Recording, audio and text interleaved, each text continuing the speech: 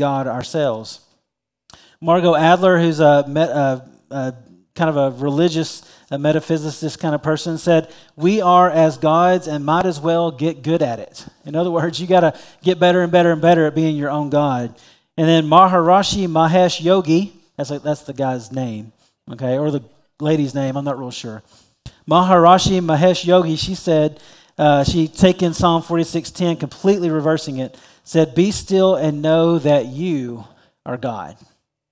Instead of be still and know that I am God, from the mouth of Yahweh, be still and know that you are God. And so to our Christianized ears, these sound like blasphemy, right? And they are. They are blasphemous statements. But to a culture that's becoming more and more and more post-Christian, these are just one of many optional statements of truth that you could tack on to your life and begin living out. And so we understand that our culture is moving away from that, and people are rejecting the truth about Christ. But even in what most people would consider to be the Christian culture, there are still those who have rejected the truth about Christ. You know, we as Bible-believing Christians who believe that the Scripture is the Scripture, that is the Word of God, that it is inerrant, that it never changes, we believe what the Bible says about Jesus is true. But there are those in the Mormon faith and in the Jehovah's Witness faith that consider themselves Christians, but which believe something absolutely foreign to what the Bible says about Jesus. The Mormon belief says that Jesus is the first of many, many, many spirit children that were the offspring of a heavenly Father and a heavenly Mother, and that he was the first offspring, and the second one was Lucifer, was Satan. And so Jesus and Satan are brothers. They're first and second brothers.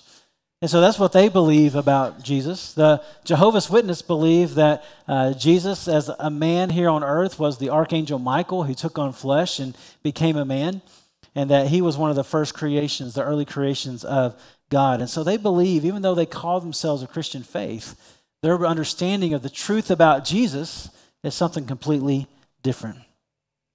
This is nothing that's new. Paul, writing to the Ephesian believers, said this. He said, we too all previously lived among them in our fleshly desires, carrying out the inclinations of our flesh and thoughts.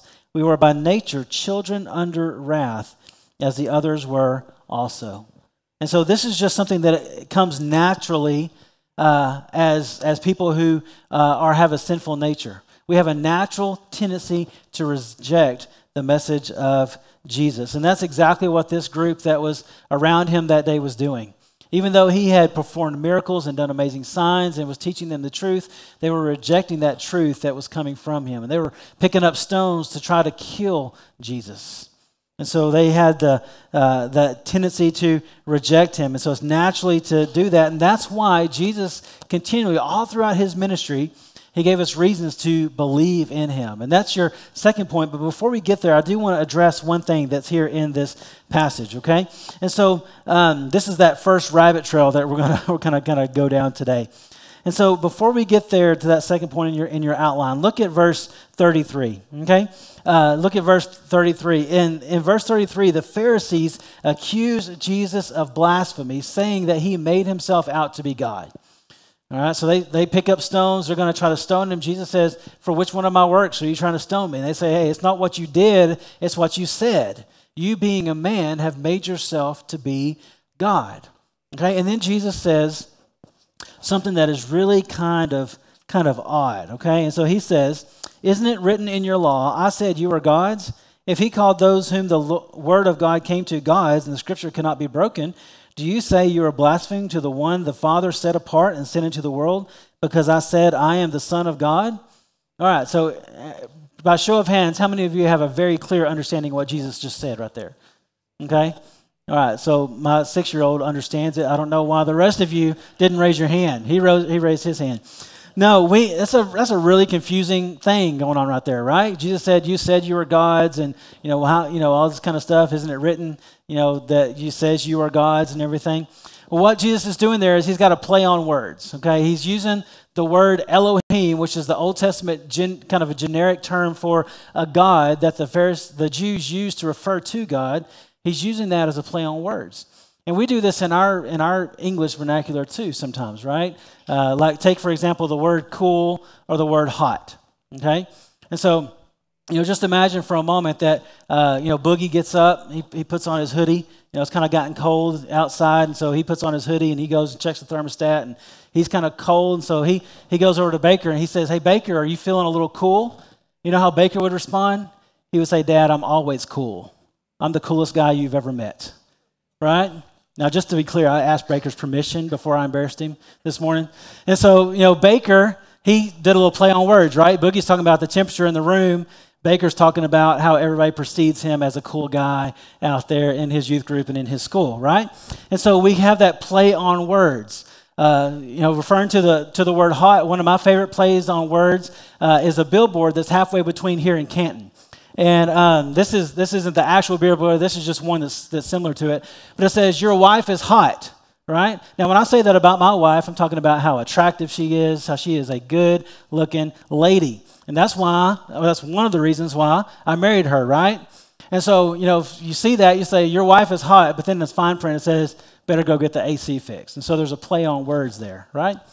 Well, that's basically what Jesus is doing here, okay? He's not talking about cool or hot. He's using the word Elohim. And so they basically said, those Pharisees said, "You, a man, made yourself out to be Elohim." And then Jesus says, well, in Psalm chapter 82, it says that you are all Elohims. So why are you getting on to me? Why are you trying to kill me because I said that I'm Elohim, a son of Elohim, whenever the scripture itself says that we're all Elohims? Well, that's the kind of the play on words. And so what Elohim means in the Old Testament is it can mean God, but it also means judges. And in Psalm chapter 82, verse 6, it talks about, it tells us that we are all Elohims. We are judges, or the people that the psalm is referring to are judges. And so Jesus does this little play on words that kind of ties the Pharisees' hands, where it kind of takes their argument away from them. And so, no, Jesus was not saying here that we're all gods, even though we might try to make ourselves out to be gods at some point. He's using a little play on words. It's a play on words. They're using that word God and judge that comes from the same Hebrew word.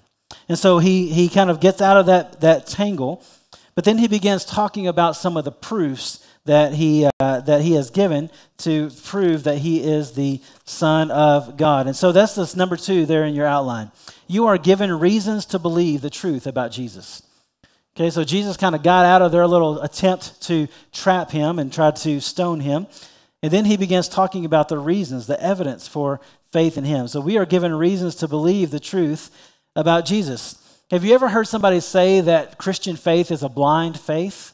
I've heard that said before. You can't understand everything about Jesus or about the Bible or about what it means to be a Christian. You just got to accept it in blind faith. And I've heard people talk about that. Well, I'm thankful that my Christian faith, at least, is not a blind faith. And I think anybody to do anything at all on blind faith would be a pretty big fool. That'd be a pretty foolish thing to do, right? Just to have absolute blind faith, to have nothing to go on, but just to say, well, hey, that guy said it, so I'm going to go ahead and believe it. Well, that's not what Jesus wanted. He didn't want us to have a blind faith. He wanted to give us reasons to trust in him. And so every religion claims some sort of revelation, right? Every religion claims some sort of revelation, but Jesus backed his up. This is kind of an example of this, kind of playing off of an article that Brother David gave us from John Dixon. It says this: all religions claim some sort of revelation. Buddhism depends on the profound insights from Siddhartha Gautama, the Buddha, during his moment of enlightenment while meditating under a tree. Hinduism looks to the Vedas passed on to the first man at the dawn of time. Islam says that the angel Gabriel dictated to the prophet Muhammad the very words of God. Mormonism is based upon new revelation given by the angel Moroni, but only to Joseph Smith. And so all these religions, these world religions, have a claim of truth given to one person, and then that one person transfers that message to all the rest of his followers. Nobody else gets the revelation. Nobody else saw Joseph Smith's angel. Nobody else was there to receive the message from Allah to Muhammad. There was just one man who received a revelation, and then he passed it on. But Jesus is completely different. Jesus communicated a message not transferred from God to a man to the people, but he communicated the message as God in the flesh. But he didn't just communicate it to one person so that that one person could then carry on the message. He communicated it to all the people, everybody that he came into contact with. And not only that, he also gave visible evidences along with that word that he was sharing. So he did perform miracles. He healed people. He walked on water. He calmed storms. He did all kinds of different things in order to give evidence that he was who he was. And so that's why whenever Paul is talking about in his letter to the Corinthians, he's talking about why these people should believe in Jesus. He says, "For I passed on to you as most important what I also received, that Christ died for our sins according to the Scriptures, that he was buried, that he was raised on the third day according to the Scriptures, and that he appeared to Cephas," which is Peter, "and then to the 12. Then he appeared to over 500 brothers and sisters at one time. Most of them are still alive, but some have fallen asleep. Then he appeared to James, then to all the apostles. Last of all, as to one born at the wrong time, he also appeared to me." And so what Paul is saying there, and what Jesus is saying here whenever he says, "Hey, look at the works that I have done," he's saying, look, I'm not just wanting you to believe this because of the words that come out of my mouth. Paul is saying, I want you to go talk to the other people. Go talk to people who have seen Jesus after he was crucified and after he was buried. They saw him alive. He appeared to Peter.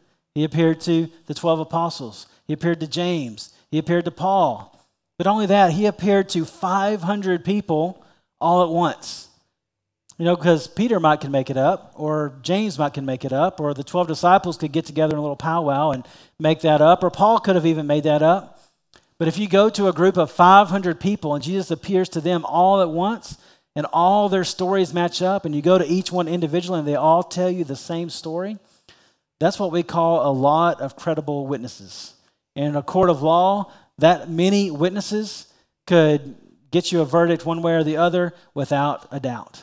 And so this is verifiable evidence. The central claims of Jesus have verifiable evidence. And so what exactly is this evidence? Well, Jesus gives us three different kinds. The first one is the words of Jesus. Jesus gave us the words that he spoke, those words that he shared. It's funny that the Jews there in Jerusalem said to Jesus, "Tell us plainly, are you the Messiah?" Are you the Messiah? And Jesus said, "I already told you, and you didn't believe." It's kind of like whenever you tell your kids you're going to go do something, and then they ask you over and over and over if you're going to do it, and you're like, "Look, I already told you that we're going to grandma's house. Or I already told you we're going to the store today. You don't have to ask me 5 times. We're still going to do it." Some of our kids, we don't tell them if we're about to do something fun because we know that we will hear about it every single day, at least about 4 or 5 times. Are we still going to go do this? What time are we going to go do this? We don't tell them what time we're leaving to go to grandma's house because they'll be giving us a countdown. "Hey, Dad, it's 10 o'clock. We got 2 hours. Hey, Dad, it's 11 o'clock. We got 1 hour. Dad, it's 11:30. We got 30 minutes. Are you ready?" We get that countdown. And we want them just to say, "Look, we told you that we're going to do it. Just believe us, and we're going to do it." And that's what Jesus is basically saying to these Jewish people. They're saying, "Hey, give us another sign. Tell us again." And Jesus is saying, "Look, I've already told you, and you didn't believe me." And so Jesus says to his own disciples in John 14:10 through 11, he says, "Don't you believe that I'm the Father, and the Father is in me? These words I speak to you, I do not speak on my own. The Father who lives in me does his works. Believe me that I am in the Father, and the Father is in me." So Jesus pointed to these claims as evidence of his deity. And in John chapter 8, the Pharisees questioned whether the fact that Jesus was his own witness, whether that was a valid witness. And Jesus' response was that his testimony was valid because of who he was, and that also God the Father testified about him too. Do y'all remember that? Whenever Jesus was baptized, he came out of the water, Holy Spirit descended on him like a dove, and a voice from heaven said, "This is my Son in whom I'm well pleased." And so he had already had the testimony of the Father to verify who he was too. C.S. Lewis wrote this about the claims of Jesus compared to other major religions. He said, "If you had gone to Buddha and asked him, 'Are you the son of Brahma?' he would have said, 'My son, you are still in the veil of illusion.' If you had gone to Socrates and asked, 'Are you Zeus?' he would have laughed at you. If you had gone to Muhammad and asked, "Are you Allah?" he would first have torn his clothes and then cut off your head. If you had asked Confucius, "Are you heaven?" I think he would have probably replied, "Remarks which are not in accordance with nature are in bad taste." And C.S. Lewis continues, "The idea of a great moral teacher saying what Christ said is out of the question. In my opinion, the only person who can say that sort of thing is either God or a complete lunatic." We may note in passing that he was never regarded as a mere moral teacher. He did not produce that effect on any of the people who actually met him. He produced mainly three effects: hatred, terror, and adoration. There was no trace of people expressing mild approval. I want you to think about that statement there by C.S. Lewis. You know, in our culture today, more and more and more, people want to consider Jesus a good teacher. He was a good moral teacher. He gave us some good life lessons, some ways to live in order to live a good moral life. But if you look at the New Testament record, nobody considered him to be a good moral teacher. There was one group of people that thought he was God. There was one group of people who thought he was the furthest thing from God. One group of people followed him and worshiped him as God. Another group of people tried to kill him and execute him because he claimed to be God. There was nobody in the middle. You were either for him or against him. And he even said that. You're either for me or you're against me. You cannot serve two masters. You cannot be in the middle. You can't put your hand to the plow and then look back. You're either for me or against me. So he had the evidence of his words. The second evidence was the works of Jesus. In John chapter 14, again, Jesus said, "Believe me that I am in the Father and the Father is in me. Otherwise, believe because of the works themselves." That really mirrors what he said here in John chapter 10. He said, if I'm not doing my Father's works, don't believe me. But if I am doing them and you don't believe me, believe the works. So in other words, those works that Jesus did were supposed to point to who he was. I mean, think about it. Only God can control the weather. Only God can read the minds of men. Only God could take a McDonald's combo meal and feed 5,000 men plus their families. Jesus did all these things and more in full view of multitudes of people. And so his works pointed clearly to who he was. And these works also reveal the third bit of evidence, which is the power of Jesus. The third evidence is the power of Jesus. Because like I said, only these things that Jesus did could only be done by God himself.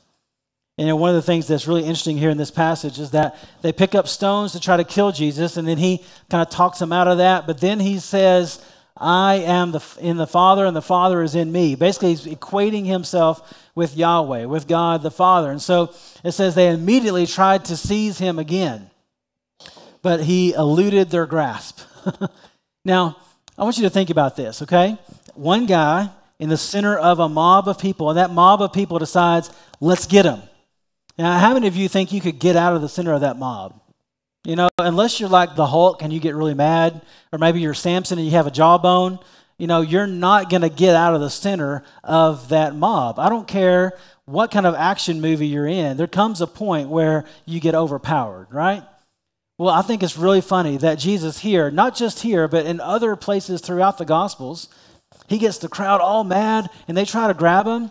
And then the writer just says, and he eluded their grasp and left the city.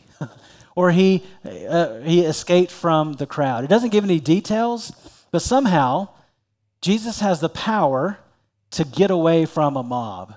And I don't know if he just like vanished, you know, and all of a sudden he was gone, or if, he just sort of like started elbowing people and fought his way out of there.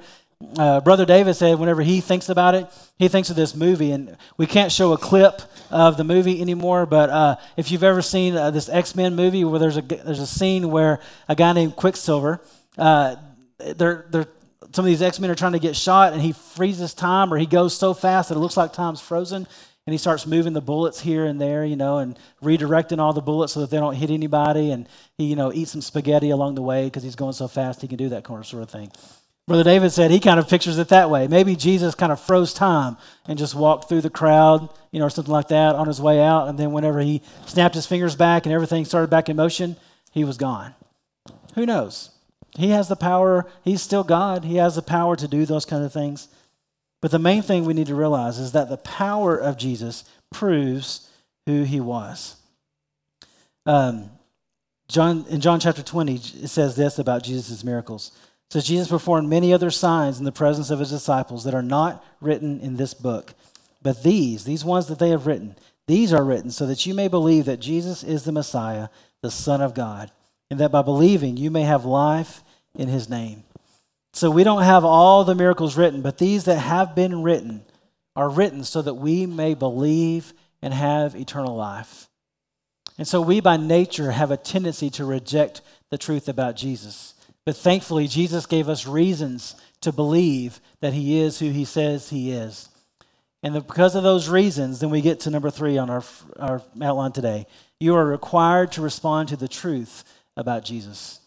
Jesus gave us more than enough evidence to believe he is who he says he is. And so you are required to respond to the truth about Jesus. You know, it's interesting that these Jewish people that he was surrounded by, they chose to reject him, right? They picked up stones to try to kill him, and then after he said some other things, they tried to grab him, but he eluded their grasp. So they made their choice. They were required to make a choice, and they chose against Jesus.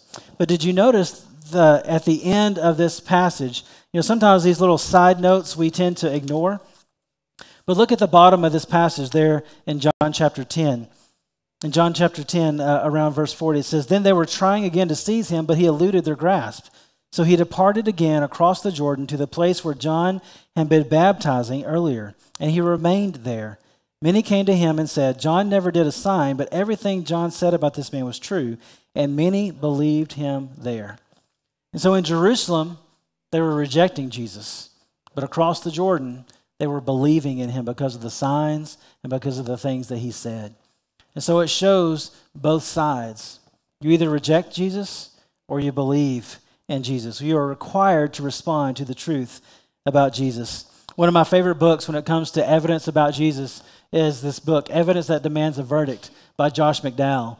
Back in the 80s and 90s, he wrote a book called Evidence That Demands a Verdict, and then he wrote another book called New Evidence That Demands a Verdict, and I've got both of those put together. They're about that thick. And then he's come out with this new version that has even more stuff about why you should believe Jesus is who he says he is, why you should believe the Bible, why you should believe, you know, all these different things about our faith. If you've ever wanted a book that can explain in detail evidence for why we believe what we believe, why our faith is not just a blind faith, I encourage you to go pick up this book. There's not another book as easy to read, but with as much detail as this one, and I think you'll really be blessed by it. But Evidence That Demands a Verdict is a good one to pick up. And so we are required to respond to this truth about Jesus. Jesus basically says, I am God here in the flesh. And he's calling them to believe me. They said, why don't you just tell us if you're the Messiah? And he said, look, I told you and you didn't believe me. I've said words, I've done works, I've done the works of the Lord, and I've shown the power of God in my life, and you still have not believed me. You know, if you think about this, it's kind of like a diagnosis for a medical condition. You know, imagine if you had a medical diagnosis and the doctor said in 10 years there is 100% chance that this medical condition is going to take your life. And whether it's cancer or something else, in 10 years, this medical condition will most definitely take your life. However, there's a pill that you can take today that is guaranteed to heal you from this disease, and it works 100% of the time. Now, would you take that pill? I think most of us would, right?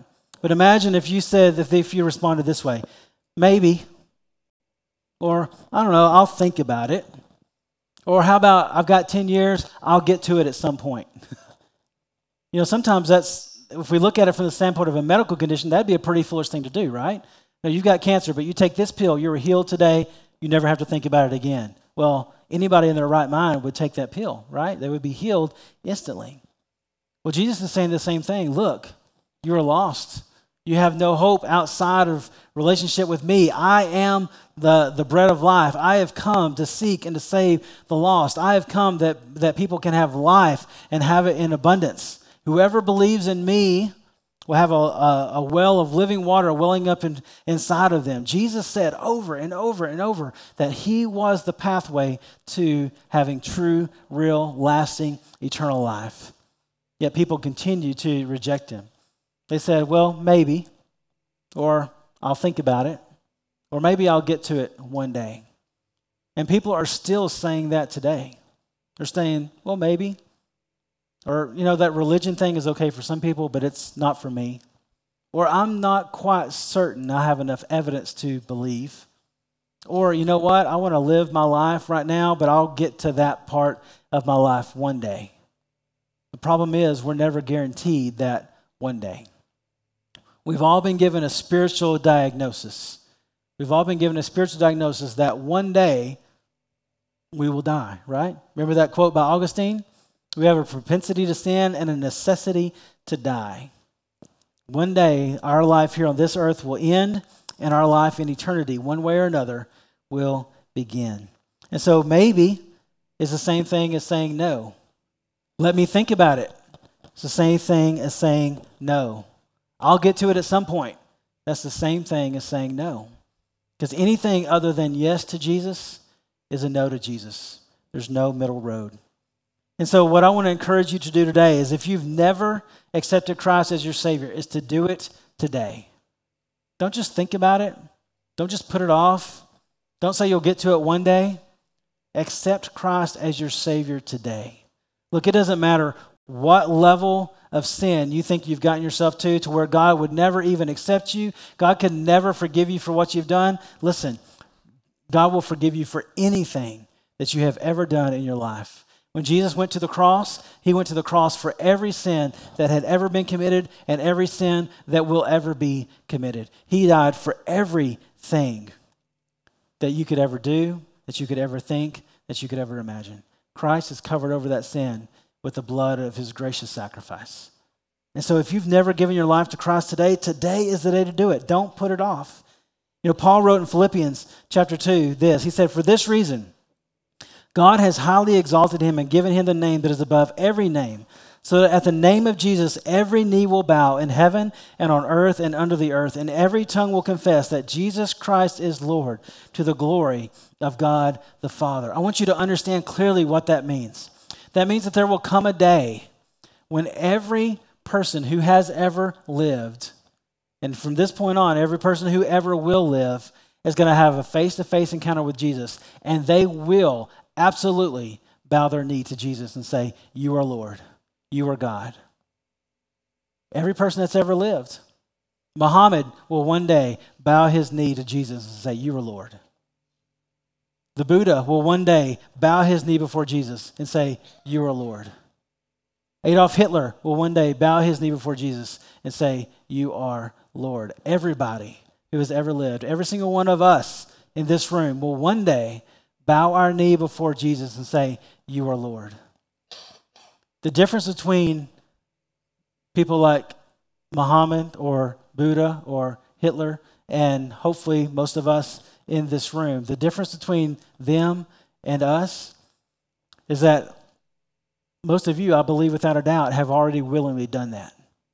You've already willingly bowed your knee in your heart and you have said, you are Lord. You are my Savior. You are my God. I surrender my life to you. I ask for forgiveness of my sins, and I want a relationship with God. And so one of these days, whenever we're face-to-face with Jesus, we're going to fall on our knees and worship. And we're going to say, finally, I get to see you face-to-face. You are Lord. You are God. You are my Savior. But people who don't make that choice willingly this side of life are one day going to be forced to do it on the other side of life. And they're going to have tears in their eyes and understand their rejection of Christ. And they're going to say, you were right. You are the Lord. You are God. And I completely missed it. And Jesus will say, depart from me. I never knew you. And so what I want to encourage you today is two things. First of all, if you've never given your life to Christ, don't say maybe today. Don't say let me think about it. Don't say I'll get to it. You be the first person down here whenever Gary and the praise team start singing this morning. You be the first one down here to give your life to Christ, to cry out and saying, I've messed up in this area, and this area, and this area, and I need forgiveness. And Jesus will wipe away your sin. He will restore you to a relationship with the Father, and you will receive eternal life that starts now and will last forever. You'll have a relationship with God, your Creator. And so some of you might need to do that today. For most of us in this room, what we need to realize is that we all have these kind of people in our life, that if they were to die today, they would be forced to acknowledge Jesus as Lord, not willingly, but by force. And they would spend an eternity separated from God. And so if people have that natural tendency to reject Christ, we need to have, because we are saved, we need to develop within us a natural tendency to want to share the gospel with them so that they can escape that eternity separated from God. So if you're a Christian today, then listen, I want to encourage you, first of all, analyze your own life and make sure that you are walking closely with the Lord. But then secondly, I want to encourage you to be a passionate witness to those folks around you so that we can hopefully help save people from the fires of hell, because those fires are real. And they're approaching, getting closer and closer every minute that we take a breath. And so, guys, I just want to encourage you this morning. If you're a believer in Jesus Christ, then you have that magic pill. You have that pill that can save somebody from sin and bring them to eternal life if you share the message of the gospel with them. And so as we have our invitation time, I'm just going to ask you, if you've never given your life to Christ, to make that decision today. I'd love to talk with you about that. And if you are a Christian, I would like to ask you today to pray for your one.